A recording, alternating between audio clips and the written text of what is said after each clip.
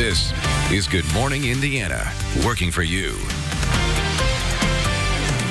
The time right now is 4:27 here on your Monday morning, a new work week. Thank you for joining us here on RTV6. I'm Lauren Casey. I'm Rafael Sanchez, filling in for Meredith Barrick. What a great weekend. So oh my goodness, yes. It's great to start the weekend with you. So here we go, right? Another week.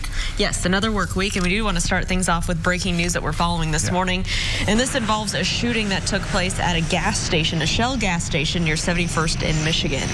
We can tell you that a victim was found there in serious condition, transported to the hospital. Right now, we're still working to learn more information, but this is just one thing that we're following, and we're following a lot of shootings, so it's just been kind of a violent time. About 4 people shot already in the last 10 hours. So keep track of that. Today's also a Storm Team 6 alert day. Look who's back from vacation. He's back. Just hovering overhead. They're coming back, people. By Thursday, everyone you know will be back on this program. Welcome back. Yeah, it's good to be back. Spend some family time home. It's your with show. My mom and my niece and nephews and cousins. So I had a great time. So it's always good to be back, though. Storm Team 6 alert day, as you mentioned, primarily for later on this evening and then into the overnight hours. The first half of the day, it's going to be mainly dry. There are a few spotty showers out there to the north right now, but it's really warm. It's really muggy with temperatures that are in the 60s and also the 70s here this morning. So as we go throughout the day today, partly cloudy skies, but we'll look for those strong to severe storms to develop later on this evening with a high temperature right around 89 degrees. For some areas that get into the storms a little bit earlier, probably a little bit cooler than that, but definitely an afternoon and evening and then potentially into the overnight hours that you need to remain alert for the potential of the severe weather. Damaging wind will likely be the main threat with these storms as they start to roll through, accompanied by some needed rainfall, but the rain could be pretty heavy in spots. Todd, thank you so much. We'll see you in a few minutes or so. All right, Todd, thank you. Well, we are talking about an issue up in Carmel, and sports area has been vandalized for the second time in just a week. You can see the video here on your screen. We can tell you that the thieves there were caught on camera, and obviously the people are disappointed because there were spray paints, items stolen, thousands of dollars worth of damage. This is at Badgers Field in Carmel. So obviously they want help seeing if you know the people in this video. You can see the screenshots right there. They were all caught on camera. So this was a group that vandalized the sports center. So obviously we're going to keep showing their pictures so we can see if anyone can call. And there's a call to action on this issue. Of course, the one more thing working for you, we're getting results. A mother concerned about the lack of bus stop signs on some busy roads on the west side. Why that could not get done by the school system, but we found a way to make a difference. That story also coming up this morning on Good Morning Indiana. So much is going on. Todd is back. The weather is busy. Traffic with Lauren. Stand by as Good Morning Indiana starts in just a few moments. This is Good Morning Indiana, working for you. A trio of shootings sends 4 people to the hospital overnight. What we're learning about these active investigations. A busy night in Indianapolis indeed, plus a Central Indiana sports organization targeted by vandals multiple times over the last week. This morning, how you can help get the vandals off the streets. It is a Monday morning. I am Rafael Sanchez, filling in for Meredith Barrick, who hopefully is sleeping or enjoying the sun, doing something fun. I don't know. Oh, I'm sure she's sleeping right now. I can pretty much guarantee you that. Thanks for joining us. I'm Lauren Casey, and we're happy to have Todd Clausen back this week to talk about the forecast. And today is a Storm Team 6 alert day. You came back. I came back. Yeah, just in time for the storms. Never a doubt. Never a doubt. Flights got canceled a couple times, but I can't do weather. I can't do weather, so you got to come back. I'm sure you could if you had to. Here's the clicker. Let's test you right off the bat. All right, outside right now, we're dealing with some rain across parts of central Indiana. As Rafael mentioned, it is a Storm Team 6 alert day. The alert mode is primarily for this afternoon and then into the evening hours. There will be some showers in and around the area throughout the course of the morning hours, and you can see a few of these already from Hartford City back through Marion up into the Peru and Logansport area. And these will move through with maybe a quick downpour, a little bit of light rain, and that is just about it. Otherwise, partly cloudy skies. But as you look back off to the west, it's really these big complexes of storms that we'll be keeping an eye on. And this one will likely maintain itself and roll eventually through central Indiana later on this afternoon and into the evening hours. And that is why we are in the alert mode. So you may want to grab the umbrella as you walk out the door here this morning. The better chance of you having to use the umbrella, though, is going to be as we progress throughout the day. 72 in Indy right now, 70 in Bloomington, 69 in Lafayette, 67 in the Richmond area. Throughout the day today, temperatures will get up close to 90 degrees with some humidity around as well. We could top the 90-degree mark. It just depends on how quick the clouds move in and eventually the storms. But we'll keep it in the upper 80s as of right now. We'll talk more about these storms in detail for you coming up in just a few minutes. But at 4:32, let's get a first look at the roadways on this Monday morning. All right, Todd, thank you so much. And here's a live look right now at I-465 in Brookville Road. Just a reminder, as you're heading to work, this is your first work day of that new closure and one whole quadrant of I-465 traveling eastbound and northbound there on the southeast side. Like right here at I-465 in Brookville Road, you can see traffic in the opposite direction is open and you can still get by southbound and westbound, but the other lanes are closed. This caused quite a backup even over the weekend, not during rush hour. So as we get closer to the rush hour, we're going to monitor any delays along that detour route. Let's take a live look at the detour route right now, and I can tell you everything is moving along smoothly at I-65 and Keystone Avenue. So that is good news for your commute. We'll continue to monitor everything with this closure and keep you updated throughout the morning. The time now is 4:33, and making news right now, we are following breaking news from the city's northwest side this morning. 2 people recovering following the shooting at a Shell gas station. Now, this all unfolding around near 71st and Michigan Road. Police tell us the victims are taken to the hospital in serious condition. What led up to the gunfire still remains under investigation at this hour. And new this morning, investigators on the city's near northwest side are looking into a pair of shootings. The first scene happened near Udell in California. The call came in just after 9 o'clock last night. The victim from the scene was taken to the hospital in critical condition. And then just 6 minutes later, and just blocks up the street, a second call for a person shot. When officers arrived at Eugene in California, they found another man shot. He was taken to the hospital in serious condition. This morning, police have not determined if those shootings are connected. A pregnant Anderson mother who police say was shot in the head by her boyfriend a week ago, she's died. Alexis Wasson was pregnant with twins when police say her boyfriend, Skylar White, shot her back on August the 2nd. She passed away on Saturday. Court documents say White told his mother it was an accident, but he did not get immediate help for her. Wasson was 21 weeks pregnant. Police say the unborn twins were pronounced dead last week. She had been on life support since the shooting, but police say she had no brain activity. White has been charged with murder and terminating a human pregnancy. It is 4:34. Despite efforts to try and save his life, the Boone County Sheriff's Office say that a 58-year-old inmate has died. Around 11:15 Saturday night, corrections officers tried to help 58-year-old Prince McGoy of Indianapolis. They say he was sweating and complaining of chest pain. While evaluating him, they say his condition got worse. The first responders then transported McGoy to the hospital, where he later died. He just turned himself in on August 8th and was being held at the Boone County Jail on a $1,000 bond for probation violation. The Southern Indiana man accused in a bizarre murder conspiracy, he pleaded not guilty in an Alaska courtroom on Friday. Cameras were allowed inside the state court hearing where 21-year-old Darren Schillmiller was arraigned on murder charges for the death of Cynthia Hoffman. Prosecutors say the 19-year-old woman's friends lured her to an Anchorage hiking trail back in early June. They bound her, shot her in the head, and left her in a river. Hoffman's father, Timothy Hoffman, brought a large frame portrait of Cynthia to that hearing. She says, "Get him, Daddy. I'm going to be at every court appearance. I'm going to make sure the judge does his job. I'm going to hopefully make sure that they get the full sentence. Because that boy needs to pay one way or another." Prosecutors claim that so does everybody else involved. They all need to pay. Prosecutors claim that Schillmiller posed online as a millionaire, and he offered $9 million to teen friends of Hoffman's to rape and murder someone. In exchange, they were sent him pictures and video of the crime. At 4:36, residents down in Johnson County will get an update from federal officials this week about planned sewer work near a tainted industrial site. Sewer work will begin in Franklin, near where the electronics manufacturer Amphenol once operated. Some tests have confirmed groundwater and sewer vapors in the community have cancer-causing chemicals exceeding the Indiana safe limits level. Crews will replace damaged sewers and remove contamination from the Amphenol site that remains around the sewers. Now, the meeting will be on Wednesday. It will be held at the Johnson County Library down in Franklin. The meeting will start at 5 o'clock in the library's community room. RTV6 is getting results. New school zone signs will be up in a neighborhood on the city's west side after a concerned mother reached out to RTV6 for help.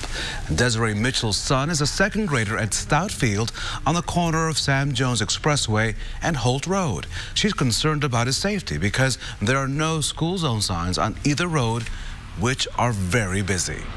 I definitely think the school zone sign should be in place at both intersections just for the kids' safety. People think it's like a highway. They really fly down there. And you have semis, tons of semis. So Wayne Township Schools tells RTV6 the location of the school zone signs is determined by the Department of Public Works. The district says it could not have any point on this decision. So we reached out to DPW and the department is responding. It now plans to add 2 new 25-mile-per-hour school zone signs along Holt Road by the end of this week. Well, for the second time in just a week, a group of people vandalized a Carmel youth sports organization, and the vandals were caught on camera doing all of the damage. Well, this happened at Badgers Field in Carmel, where the Carmel Dads Club operates. The group broke into several buildings, spray painted, and destroyed the property. They also stole supplies from the concessions area. We're told that they did more than $4,000 in damage, and the president of the Carmel Dads Club wants them caught. And it was just kind of disappointing. We're not used to that happening around here, and we're just a youth sports organization that tries to provide a bunch of opportunities for kids, and it was just disappointing to see that it happened. Well, the Carmel Police Department is investigating these crimes. Please call them if you know who did this. A Tennessee inmate wanted for killing a person, administrators saying is back in jail this morning. After the break, hear from the man who found the escaped inmate lurking on his front porch. Plus, here's a question. What are the topics you hate talking about with your spouse? Is money one of them? Why more Americans are avoiding talking finances. But first, let's check in with Todd.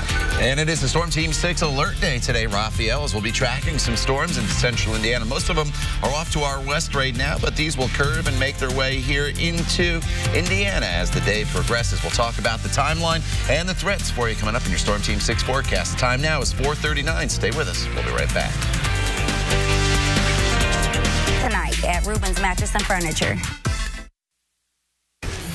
Welcome back to Good Morning Indiana. Today marks 2 years since a white nationalist plowed his car into a group of counter-protesters in Charlottesville, Virginia, killing Heather Heyer. Last year, as people marched against hate on the 1-year anniversary, the city was essentially on lockdown with a huge police presence. But this year, Charlottesville is planning a softer police presence during Unity Day's events to mark the day. National Security Advisor John Bolton is in London today, where he will meet with key players in the new British government. It's expected he will urge Britain to toughen its stance on Iran and the Chinese telecom firm Huawei. This trip marks the highest-ranking U.S. official visit to the United Kingdom since Boris Johnson became prime minister last month. Bolton is not expected to meet with Johnson while in London. At 4:43, an escaped inmate wanted for murder is now back in custody. A number of agencies helping local authorities capture Curtis Ray Watson on Sunday, about 50 miles northwest of Memphis. Watson took off from the West Tennessee State Penitentiary on Wednesday while working on work detail. Investigators say after he escaped, he sexually assaulted and killed a corrections administrator. Watson was serving an active sentence for especially aggravated kidnapping. The man who reported Watson says that he was prepared for anything. I prepared for if he tried to come inside, and then we called 911. They sent out their representative, and from there, with God's help, they got it. And our community should be relieved that he's back in custody. His prior conviction of child abuse expired in 2011. He now faces a number of new charges. Police in Hong Kong, they're clashing with pro-democracy protesters yet again at a number of locations during the 10th straight weekend of these protests. At least 9 people injured in the protests, according to Hong Kong police. 1 man in serious condition and 1 in stable condition. Police in riot gear, as you can see, often firing tear gas canisters at the crowd in an attempt to break this up. Almost 600 people were arrested over the weekend. Nothing can ruin a cruise faster than a stomach bug. That's why the CDC tries to prevent onboard illnesses by regularly inspecting all of those ships. A Carnival Cruise Line ship recently flunked one of those inspections. The Carnival Fantasy received a score of 77. The CDC considers any grade below 85 failing. Inspectors reported finding food storage and preparation violations, a dirty swimming pool, and brown water coming from shower heads. Carnival now says it has corrected those issues and wants officials to re-inspect that ship. He's back from vacation at 4:44. Let's check in with Todd Clausen on the Storm Team 6 alert day. Yeah, Raphael, we're in alert mode primarily for later in the day and then into the overnight hours. So 24 hours from now, I think the storms will kind of be winding down. So you hear the alert mode this morning. There are a few showers, as you see here on Storm Team 6 radar, but this is not really prompting the alert day. It's for later on this afternoon, which I'll get to more in just a second. But we need to focus on these storms this morning as well as they're making their way through the area. Hartford City, some heavy rainfall making its way into your area. In fact, the entire county, Blackford County, you're going to be seeing some decent rain over the next 15 to 20 minutes. That heavy rain, though, has crossed over Interstate 69 and is continuing off towards the east. Some light rain up near Peru, back towards Logansport. And that's really just about it as far as the rain goes this morning. There's a few spotty showers off to our west, but that's nothing really to write home about. Otherwise, you see skies that are partly cloudy. It is warm. It is muggy for just about everybody, but our issues will come in later on this afternoon and into the evening hours. Kind of a broken line of storms stretching from St. Louis back towards Kansas City, but then you see this cluster of storms, and that's what's going to be heading in our direction late tonight and eventually into the overnight hours. And as these storms come through, there will be the potential that some of them could be strong to severe. By far the biggest threat is going to be damaging wind as these storms move through, as well as some hail and lightning.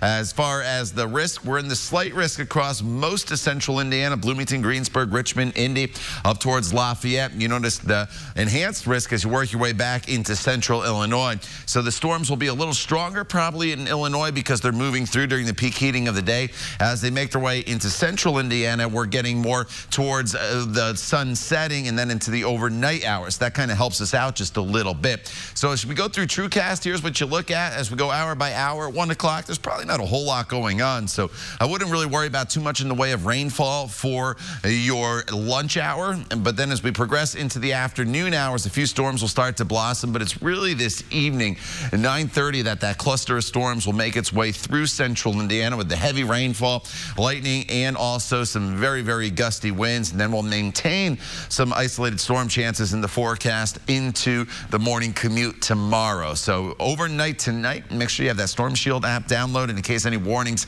do get issued while you are sleeping. That'll wake you up and you'll be able to take the appropriate precautions. 72 right now, the dew point's in the mid-60s. It's warm, it's muggy. Temperatures right now in the 60s and 70s anywhere you go across central Indiana. And as we work our way throughout the day today, a lot of the temperatures are going to be determined by how much in the way cloud cover or rain we see throughout the day. More clouds, the lower your temperatures will be. More in the way of sunshine, you could easily shoot up into the 90s. We'll kind of cut the difference for you here with temperatures that'll be in the mid-80s through the 5 o'clock hour. Here is how it breaks down as far as the rain chances throughout the day today. Again, there will be a spotty storm here and there through 7 p.m., but then overnight tonight, they really, really ramp up into tomorrow morning's commute. Here's your 7-day planning forecast. Once we get past the storms tomorrow morning, the rest of the week, nice and quiet for us with mostly sunny skies. Lower humidity as well towards the middle to latter half of the week with high temperatures that'll be in the low to mid 80s. Lauren. All right, Todd, thank you so much. Here's a live look at I-465. I-65 and Brookville Road on the east side of town. This is part of that closure in one direction of I-465. That's the eastbound, northbound side.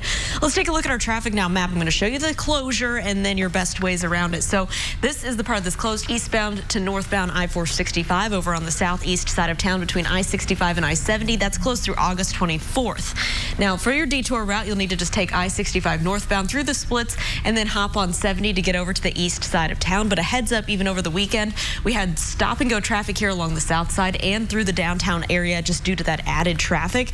Also want to show you here, if you're on I-74 traveling westbound, you will not be able to go northbound on I-465. Instead, you're going to have to go around this way to the southbound area, head all the way up through downtown, and then catch I-70 to get back on northbound I-465. Of course, we're going to continue to monitor this and keep you updated on delays throughout the morning. But let's take a look right now from our INDOT traffic camera. This is I-65 and Washington Street in the downtown area, where right now everything is smooth sailing, but of course we'll let you know if that changes. Raphael? She will keep you on time. Lauren, thank you so much. Do you like talking about your personal finances? Do you? I don't know, but according to a new study, money tops the list of the most taboo topics to talk about. TD Ameritrade recently polled people about money and found that politics, even health, are easier to talk about than personal finances. And of all the money topics, student debt was the most uncomfortable. In fact, less than half feel that comfortable talking even about college debt with their spouse or partner. Now, we talked to a family therapist who specializes in finances. She mentioned an exercise called the money egg to get couples talking about this taboo topic.